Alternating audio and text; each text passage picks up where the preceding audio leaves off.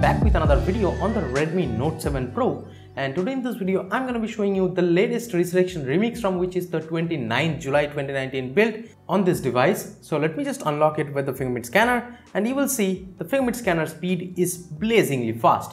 I have been using this ROM for almost 2 days now, and I have to say this ROM is almost pretty daily driver over here and no issues I could find. Let me just quickly show you the settings panel. And by the way, here I'm not using any kind of navigation buttons over here, the on-screen buttons. I'm just using the gestures over here and it does work super fine. And there is the navigation buttons if you want them.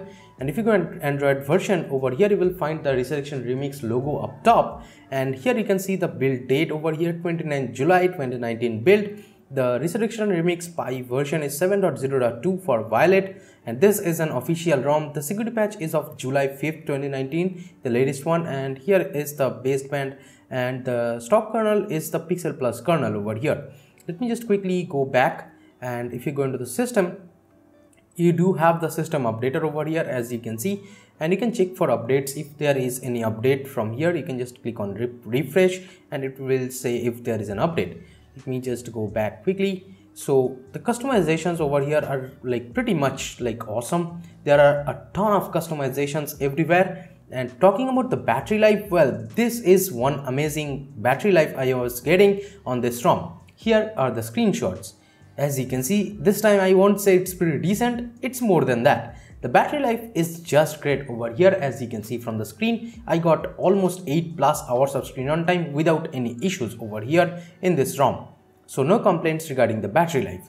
Moving on to the display settings. Over here we have the live display and night light, both work super fine. And inside style we have the themes. So you can choose the theme by automatic and time of the day and light and dark. And let me just go back. If you go into the rotation settings, you do have the like 270 degree, 180 degree rotation stuff. So everything is there like that. And full screen apps is there so that you can like choose the apps whichever like you want full screen of. And here we have the double tap to sleep and double tap to wake. And double tap to sleep by like double tapping on the status bar works super fine.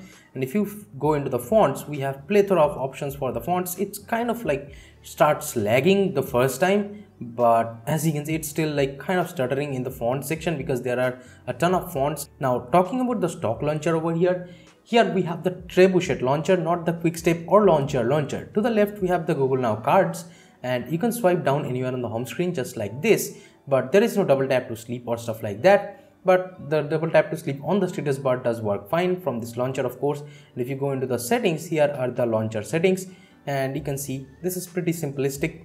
Well, of course it's better than the Pixel launcher, but it's not quite there close to the launcher or something, so do not expect that. Now let's talk about the stock cameras. Well, by default you get a weird like Snapdragon camera, which is kind of not good, so I installed the ANX camera over here.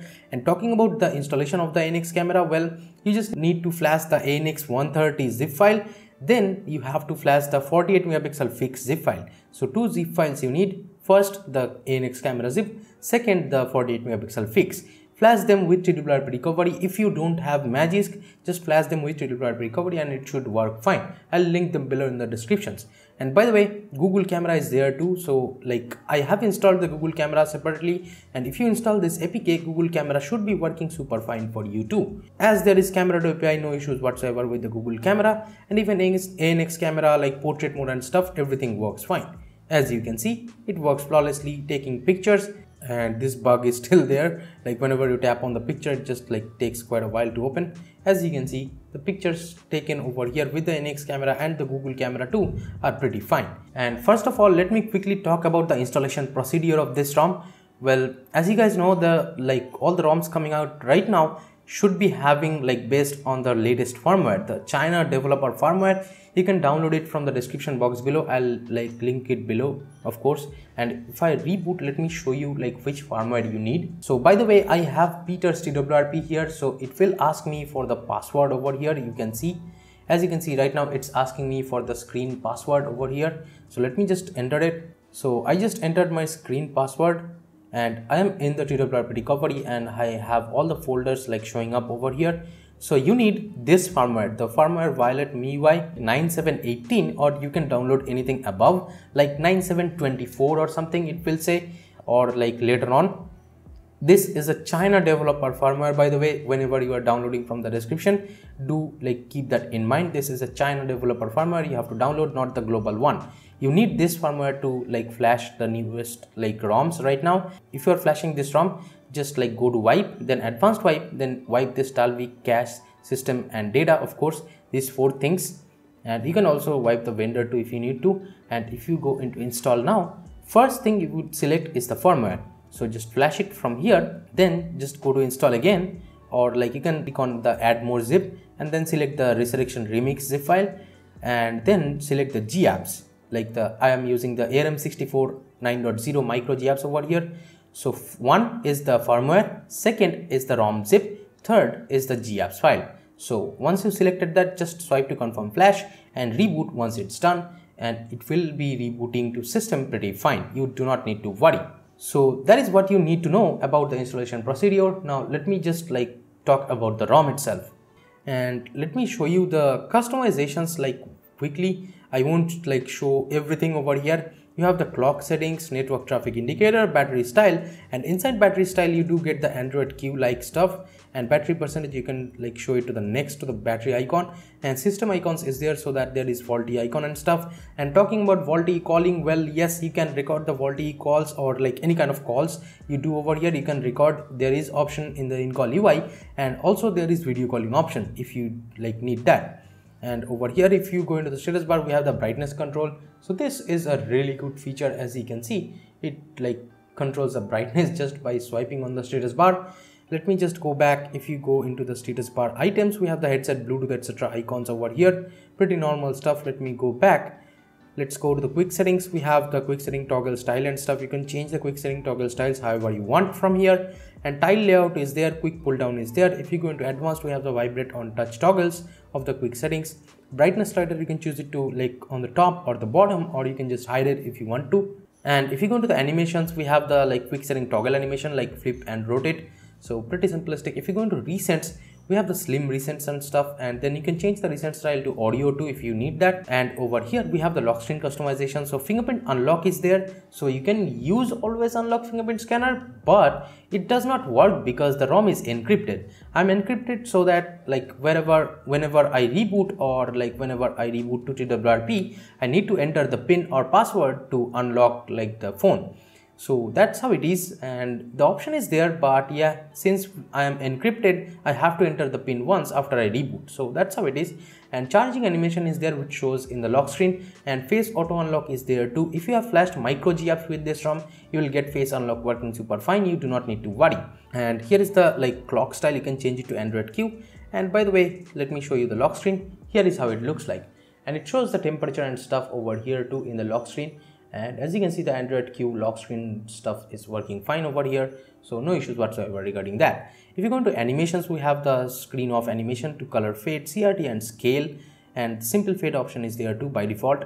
And you can change the ResurrectionRemix animations over here for this customization panel, and system animations too. You can change any animation from here of the whole UI.